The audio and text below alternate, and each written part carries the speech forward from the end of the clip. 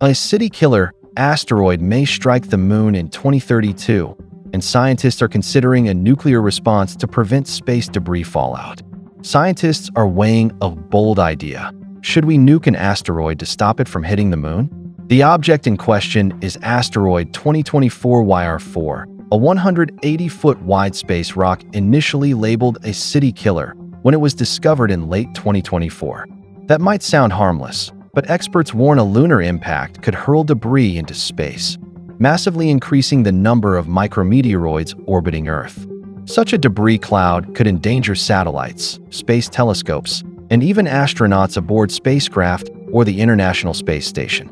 A new study explores defense options, including kinetic impactors like NASA's DART mission, or, more radically, using a nuclear device to push or break up the asteroid.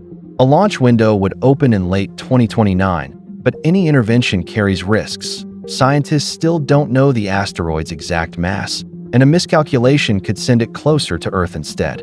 While there's a 96% chance the moon will be spared, researchers say this is the perfect low-stakes scenario to prepare for something far worse in the future.